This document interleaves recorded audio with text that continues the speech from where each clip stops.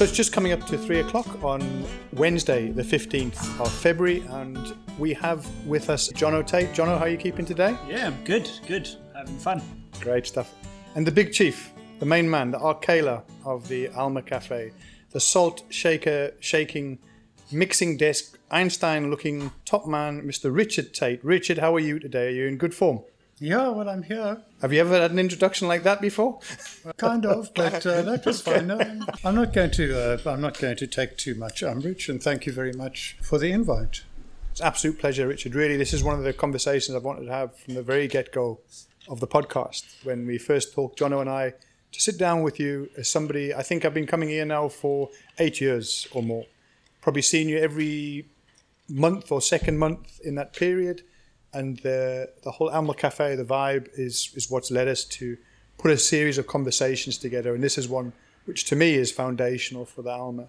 My first question is to take you back to that period when you as the family Tait would have been sitting there talking about, we're going to acquire this, what would have been a cafe, a corner shop in the heart of Rosebank in Cape Town. What brought you to that space? I've been working as a professional musician for many years, and that up until about 2004. And at that point, I was a bit full of it. I'd kind of had enough of being on the road. I also felt maybe I was starting to reach the end of my kind of sell-by date. Audiences all starting to look the same. All the songs are starting to sound the same. And I thought I needed change and that kind of stuff. And the opportunity to buy this place came up, and we thought when we bought it, we were going to get into a kind of street cafe, coffee shop, catering, kind of all that kind of stuff. It wasn't even on the radar at that stage to actually do a live music venue. It was just not on. In fact, I was actually pretty full and pissed off with music. I played for the first couple of years that we had this venue. I played very little music, in fact. As a musician, you go through times where you actually hate yourself for ever having picked up an instrument or having sung a note. That might sound weird, but there's an ebb and flow to being a musician. And boy, was I ever on the ebb tide at that stage. And I just didn't want really anything to do with music or musicians or anything like that. And we were in a phase where the wife and I thought that we could actually get this place up and running as a little cafe, come street cafe, come Tait and all that kind of thing. And it didn't really work. And we found ourselves increasingly in the shit financially and with our backs against the wall, literally. In the interim, I'd been persuaded by a very close friend of mine, Graham Paddock is his name, to start playing again, because Graham realized that I was going through a bit of a dark night of the soul musically. He invited me to join him and a friend on a Tuesday evening at his place in Rondebosch, just get together with a couple of guitars and whatever songs he wanted to play and just play them.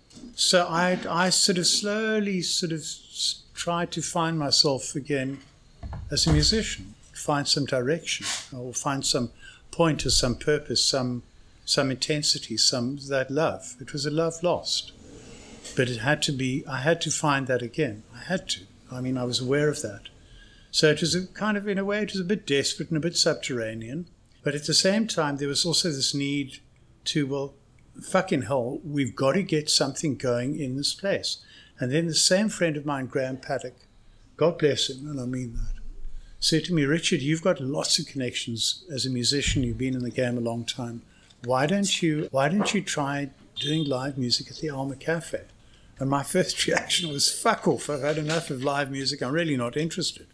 But then I kind of thought about it, and we talked, and Graham was a real friend, because he knew that to push me was likely to cause an adverse kind of pushback. But he just, we talked about it.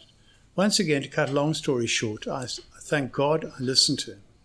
And then him and myself and another mate of ours, Anton Kelly, with the three of us had been getting together at Graham's place, we decided, okay, let's invite some friends around, give them a chow, clear a bit of space in the shop, play them some songs and see what they think.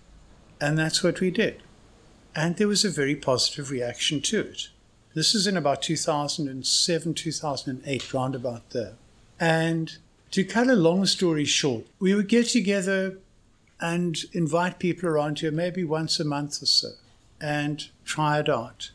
And it started to, something kind of, I don't know, unlocked, I think, in me or whatever. And and I felt there's maybe an opportunity here. Maybe Graham is right. Let's try live music, because at that stage we also had fuck all to lose. In fact, we were about to lose either sell the shop or sell the house or sell everything, because we were fucked. We were being nailed by ABSA at that stage. They wanted their money's worth by way of repayments, which we couldn't pay back. And the Alma Cafe as a live music venue was literally the last throw of the dice. And at that point also some old friends of mine, in the form of Neil Harvey in particular from Blacksmith. Neil heard that we were doing a bit of live music here. Neil and I go back 45, 50 years in that, way back into the mists of time. Neil heard that we were doing some stuff, and he came around and he said, listen, Blacksmith is looking for a venue. How's about it? So we thought, okay, cool, let's give it a try.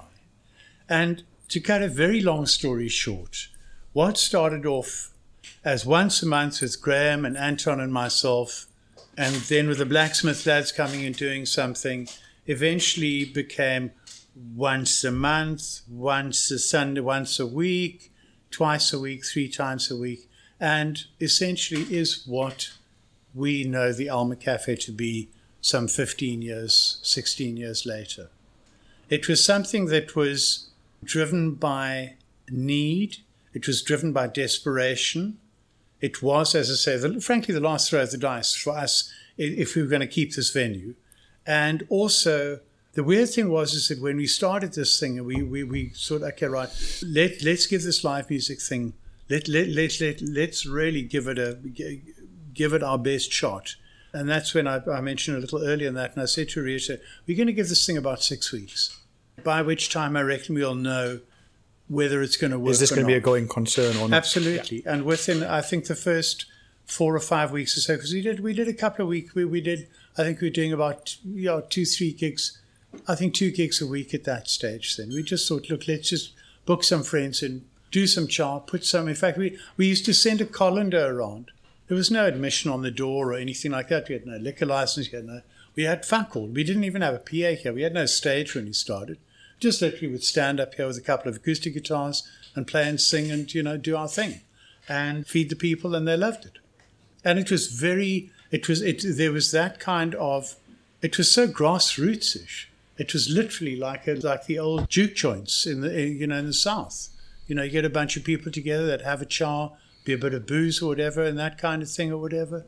And the lads would all highlight and, play a bit. And that was really where it hard started. There's a bit more to it than that, which is to say that the family home was stripped of all of its tables and cutlery and glasses, and we lived in an empty shell of a house for about 2 or 3 years. Yeah, well, we had fuck all money, so we literally had to bring plate. Everything from home and use the home cutlery, the home tables, chairs, whatever, and it's that like kind of stuff. We all had a cup at home. We each had our kind of cup and our mug and our saucer. And that was kind of it, yeah. But yeah, it was something which we literally built from the ground up. What I didn't know is what a magic room this is. There's something amazing about the physicality of this room, and its height, its width, its depth, the resonance to the room. And when we put a stage in here, we knew that the stage was going to go where it's always been. That was always, we knew that. When we put the PA in there, an old mate of mine, Dave Williams, who was the sound guy, he was the senior sound guy at SABC in Sea Point. Dave and I came in and we put this old Dynacord of mine. That's a great PA. We knew the one cab was going to go into one corner, but the other one, we fucked around with it, and eventually we found on that wall up there was a good place for it. And it's just it's a great room for sound. I could not have designed a room better sound-wise, quite frankly. So we also had good sound in a good room going for us, which for me was very, very important as far as having a listening room is concerned. I also mentioned that I spent a lot of time in theatre. Okay, so when you put the room together, when you started to say, formalize it, we're going to put chairs and tables and all this kind of cuck in or whatever and that kind of stuff, I knew, okay, what we're going to do is this is going to be a listening to music venue. This is going to be a case of Richard says, shut the fuck up and listen. Okay, not in a fascist way or like shotgun to your head, but if you want to listen to respectful way and a courtesy to the artists, right? Yeah. It's about respect to the music, respect to the song, respect to the audience, and respect to the musicians performing. It's all about respect in that way and listening, because music, as I said earlier, it's all about listening. So we had John Ellis here earlier, and we were talking about, he was saying that, the Alma has developed this kind of reputation in and around the country, really, for people want to play here because, well, I don't know, because it's just become something of an institution, I suppose, by value of having stuck it out. I suspect very strongly, and I know this from my own experience, a large part of that from the musician's point of view is the sound, because it's not often that you get to play in a venue that's small enough that you're effectively playing to your own, it's you're playing to your own front of house, but what that means as a musician is that you're sitting on this stage listening to exactly the same thing that everyone in the room's hearing. That's very unusual. Most musicians are, we're used to stages where you have speakers on stage. The monitors or in-ear monitors. Yeah. And you generally get a nasty sound out of those things, particularly in a country like South Africa where the industry is not what we'd all love it to be, which is top flight all the time. So sometimes you're in very compromised situations as an artist having to deal with difficult sound. Whereas you walk into Alma and you pretty much feel like you're playing acoustically in a rehearsal room that's just slightly amplified by then. It just so happens that when my dad back in the 80s invested in PA gear, bought a really high-end PA. And that's meant that we've been able to fall back on the fact that our sound is very high quality since forever. And it's one of the chief things that makes musicians who haven't played here, they don't know why they want to play here, but they come here and they go, oh, that makes sense. And the ones who come back and back and back, it's like, well, it's the best sound in Cape Town and we like playing it because it's fun. It's nice. It's a good gig to play. It's an important point you're making there, because now I think about it, typically your touring band has to bring their kit and everything with. The Alma, it's purpose made for you to rock up with the guitar of your choice and anything accessories that you want. But you plug in and away you go. That for me is something which I cannot and have never been willing to compromise on, because for me it's all about, once again, it comes back to the listening. And if you've got great sound, you as a musician are going to play better, because you can hear what you're doing. It's a nuance. Anyone can get 90%. It's the last 10% that makes all the fucking difference where I come from, you see. It's the tail of that reverb that goes, or whatever the case might be. It's stuff that maybe I hear or that people don't even know they're hearing, but until you suddenly take it out. Sure. And then, it's the spaces between the notes also when it's quiet. So we set the room up, because of my theatrical background, musical theatre and that kind of stuff, we set the room up also in such a way that the focus must go naturally towards the stage, towards where the performance is coming from. So you've got the performance coming out here to the audience who are focusing in on the stage. You've got the quietness of the room, you've got the beauty of the ambience of the room, you've got the intimacy of the room, you've got great sound. You've got the energy of a group of people in the audience who are there for the same purpose. Right. You've got a unity, and everything happens, it comes together. I've described that at times as we've got the stage here, what's coming off the stage in the audience here, and we meet and we dance in the lights. That's how it is. Just on the people sit down and shut up, there's a very good anecdote that I haven't heard for a year or two about that young lady. Oh, yeah, there was a young woman. I don't know if we're going to be able to pass this one, but it's worth telling. No, we can. I can tell it. There was a young woman who came along here one night and she performed, and she was wearing a leather jacket. And at some stage during the performance, it was like a reveal. She literally unzipped the jacket in one moment and flung it open. I thought, oh my God, this woman's got nothing on underneath. But she didn't. She had a T-shirt on which says, Richard says, shut the fuck up and listen. And it was a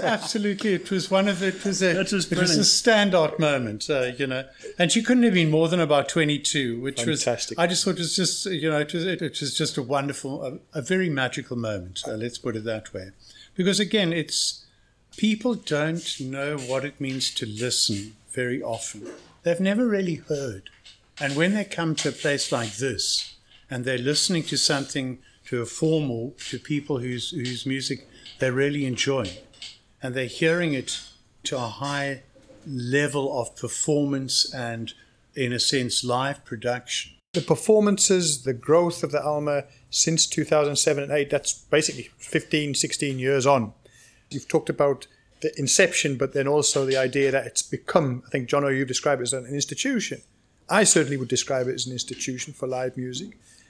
How do you recognize the sort of that progress? Or is it something that just through hard work, hard effort, build your client base and your audience, the type of audience, as well as the type of guests who would appreciate it? We had to put a lot of things in place, and a lot of it is just sheer fucking hard work, you know. And I'm not one of those who kind of reflects terribly on, you know, so much what we've achieved, or whilst we maybe built a brand, or that we built something which is quite unique or quite special, because I'm concerned about the next gig. It's up to other people for me to recognize that kind of identity, maybe. I'm very grateful for the fact that we are still here after all the years that we're doing it, that we've managed to still keep it, you know, keep it going and some off, keep it fresh, or at least through all the COVID stuff and God knows whatever. But it's something which I leave for others to make their determinations. I'm not really interested in the rah-rah of it, quite frankly. If we take the state of live music in South Africa right now and the amount of venues that are around and available to either established or up-and-coming artists, what would the scene look like if places like the Alma were not here? And how important is it for the live music scene in Cape Town that there are places like this to come to? Well, I think it's a fucking tragedy that there's so few good venues around. It's not as if having a good venue is rocket science. You just got to be prepared to work fucking hard, be consistent, be committed, and maintain a level of enduring decent quality, and make sure that you are also treating those who are performing and those who are paying in the way in which you would like to be treated, and that's with respect. There's a vast amount of respect involved where I come from, which I make a point of saying it to my audiences, or to our audiences every night. Thank you for being here. We could not do this if you did not support us. And I don't care how many times I say it, I mean it every fucking time. And I also am equally aware of critical and ongoing support on the part of the performers and the musos. I just wish there were a lot more venues, because for me the saddest fucking thing is that there are so many really talented musicians in this country, in this town, and they can hardly scrape a fucking living together because of lack of decent venues and audiences which are willing to support them as well. Because that's the other thing. This is something I've experienced while having the ability to have toured around the country a little bit and played a little bit of music myself, and seeing what is it that makes venues tick. And quite frankly, there's something that my parents have in common with the other venues around that I've been to, and these are venues like, I think back to what used to be Café in town, a husband and wife team involved, Mike and Vanessa running the place. The Karoo Saloon, where Marius and his wife run the place. There's at the Courtyard out in McGregor, which is Steve and doing Meg, some good work out there. Who very are nice. making it work. There's Café in Noortuk, which Café in Noortuk is an interesting place because Lindy, who owns and runs the place, is still very hands-on, but has managed to get a restaurant business model working there just enough that she can be a little bit more hands-off than all the rest of those that I mentioned. But what I recognize in common with venues that seem to go the distance and with what we're doing here is that it seems to take a husband and a wife who are willing to sacrifice their lives to the good of live music, because it's a passion. It's either a matter of, and I'm sure you can weigh in here, desperation, passion, or a sense of this giving your life the meaning that I think we're all looking for. Absolutely, you know. And I mean, I must not let all the shit that's going on in this fucking world and in this fucking country stop me doing the one thing that really has profound purpose and meaning for me. Not a fuck. No ways. In that sense, I will be the guy who decides how much longer or when to say, okay, right, I've now had enough, and that kind of thing. Because again, I've tried to leave music God knows how many times. keeps pulling you back. Absolutely. So you make a piece of it and then you get on with it. And here we are. If you think of all the nights that you've sat behind the mix desk here, Richard, I'm guessing you're into thousands, literally thousands of nights. The same question I asked Jono in the first episode that we recorded together. Which are the nights that stand out for you? That was different. That was special. As a musician, or because you were surprised by what you saw, or just it blew the roof off? You were very excited when Annie Lennox was here. No, but that was more. Yeah, but that was more having a conversation with her. Just sort of said she was just very complimentary about the place and what you were doing and how he did it and that kind of stuff. Again, the recognition from a real pro who's worked at a very high level, that was very cool, no doubt about it. If there was one performance that I will kind of treasure, and it goes to my sense of spontaneity and magic in the moment, was when the late Piet Boerto arrived here one night to do a gig with his mate Jake Gunn, and Piet asked me if the Martin brothers, who were in town doing a gig, if they could join Piet and Jake, because their gig, and I think Arten Bloberg, had fallen through. And I said, "Hey, Piet, of course." Those guys got up there and it was just something absolutely magical.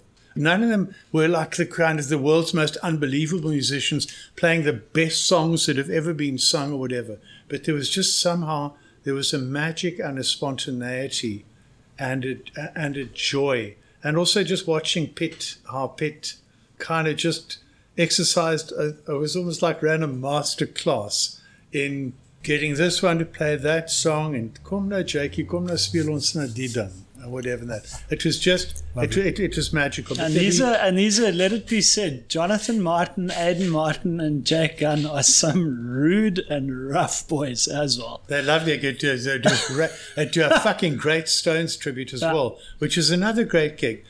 Jonathan's band Hatchet Man, they've had some moments whereby there have been some moments here and there where it's been just pure magic as far as the combination of those voices, the harmony, the venue, the sound, whatever, and that kind of thing. And I thought, fuck, I wish I could make it last forever. But one of the things I love about live music is that it is gone as it's created.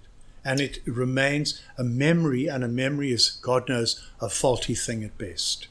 To remember that which is so ephemeral, it's literally so transitory. It hardly occupies a present.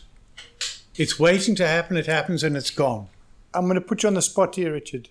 As a parent, what does it mean when you see your son up there performing, either as a co-performer through the Shambles, for example, or just, as you say, with his band Hatchet Man or solo? What do you think when you see Jono up there playing? What does it make you feel like? When I can see that he's in a good space, and he's at one with himself and with what he's doing, I know what that's like. It's priceless. Absolutely fucking priceless. It's that ultimate Zen moment, if you'll excuse the Zen of whatever, because I've been there myself and I can experience it vicariously because I know what it's like and I've shared it. And to see that in my son, when he has those moments, those are the moments which make all the other shit worth it. It's the moments that we live for. It's like what Janis Joplin said years ago, that the hour on stage when the magic happens is what I've spent my whole life waiting for. Fantastic. And that is the hope when you get up there and you do it, that you're going to have some of those magic moments. They're not guaranteed. They're often few and far between, but they are there to be had. It keeps most of us who really care about what we do still doing it as well. I don't know if this was before your time as a customer here, Pete, but we used to have a band called For Folk's Sake back in the day. That was the first Alma Cafe house band. Okay, For Folk's so Sake. Shambles is just a long line of like, this is the new one. So Dad came up with that one, and that was my schooling. Nice. I think, what was I, 16 or 17 when we started that? Yeah. I did a lot of the big rock shows way back in the 90s, and that, and a friend of mine and myself, Glenn Swart, we kind of formed the older two in the band, and then Jonathan had a mate of his, Gareth, And they were obviously the youngsters, so we had the four of us. And we got schooled. Well, it was just a case of like, listen, if you want to play music, there's a fucking standard that exists. And it was certainly, for the way I've approached music ever since, it's like I can count on maybe 2 hands being dropped by equipment or forgetting a microphone. Because when I was 18 years old, I played in a band with my dad, and God help me if I didn't have my shit together. And we had a lot of fun. Little phrase that had its in the Tait household, and it went like this: has to do with attention to detail. So we had a good time doing that, and that certainly learned me a thing or two. And that was an immensely popular band, I think, and not just because we played songs and music that people like to listen to, but also because I think people thoroughly enjoyed, and I know that it's still the case today when we play with the Shambles or occasionally. So the shows that we do when Dad gets involved, there's For Folk's Sake back in the day, which was incredibly popular. It was a case of put it out and bang, sold out. Then we also do a Neil Young and Bob Dylan sort of tribute with my dad's very good friend and one of my 3 godfathers, Bill Knight, who also runs a live music venue down in Fisher called the Cottage Club. That's yep. Bill, yeah. And so we do that, which is also very sort of spur of the pants and heat of the moment kind of situation. And that one tends to do very well as well. And then the Shambles, people seem to really like the Shambles. And my personal feeling on it, and Dad, you're probably going to feel a bit embarrassed, but I know that the commentary I get after those gigs is, hell, it's so nice to watch Richard on stage doing what he clearly loves. Definitely. For me, sitting on, being part of the whole thing, like, it's so lekker seeing the old man get up and do what he likes doing as well. Every now and again, I can imagine sitting behind the sound desk. I've done it once or twice. Sometimes I sit there and I get really inspired by the music, and I'm like, God damn it, I wish I was fucking playing right now. And my dad's been doing that for 13 years. To watch him get on stage and in the same way, as you speak about recognizing me having moments where I'm really enjoying it, to watch you like really dig in and have a great time playing songs that you love. That's fantastic. And I think the audience, the people who we've gotten to know around here and have kind of gotten to know us a little bit and love what we're doing, for them it's such a treat getting to see like the boss of a place get up and rock the joint. Look, the other thing is that, I'm 66 years old now, okay? And when up until even in your mid-40s, whatever, you're fucking immortal. You've got this rock and roll bullshit in your head, and you're cool and you're strong and this kind of thing. And then you start realizing that actually life is very fragile. There's very, very little which is guaranteed. And as I've gotten older, I approach the gig from a point of view of, thank you, God, that I can do this. Thank you that I still have enough voice left, that I still have enough energy, and that I can still do it to a reasonable standard. And that for me then becomes something which I can share. It becomes a form of a prayer. It's a form of meditation. It's a form of thanksgiving. It's a form of community. It's a form of expressing joy and gratitude with those who I'm working with, to those and towards those for whom I am playing. I'm not being precious. I hope to God I'm not being precious about it in that like kind of anal sense, but that there's a gratitude, and that in a sense, man, after all these years, I can still do this, and fuck, I'm grateful. I'm really glad that I can, and that I still love doing it. The passion is still there. Well, Richard, I hope there's many, many more years to come. And I say there, whether it's behind the desk or on the stage, again, from my side, thank you for what you do for live music. Thank you for providing us with a place to come at a weekend, and may it continue for many, many more years in whichever shape or form. But thank you. And thanks for your time this afternoon. I know how busy you are. We've seen it's a busy place, even on an afternoon where you're trying to get through. Thank you, and all the very best for the future. Jono, any words from your side before we wrap? Yeah, I suppose actually I do. I think it's probably worth committing this to some sort of form of history. Dad, thank you. Thank you for giving me a life. Well, thanks for being part of it. And also, to you guys as well, Peter, for doing this and for having the passion and the sense of community as well, because this is what it's about, is that there's something common in this, to this, and for for this, for all of us. It's not just a me, myself, and I thing. Thank God. There's a real sense of shared community. And that for me is the greatest gift that music has given me. It's given me a life that I otherwise could not have dreamed. I have had the people I've met, the places, the things, the experiences. I have so much to be grateful for. Well, thank you for sharing it with us. Genuinely. All the best, Richard. Thank you. you. Good luck for the rest of the year. Hey, it's rock and roll, but I like it. Thank you, brother. Lovely Please stuff. do. Thanks. Every now and again, someone writes what can only best be described, as far as I'm concerned, as a perfect song. I think this song is one of those.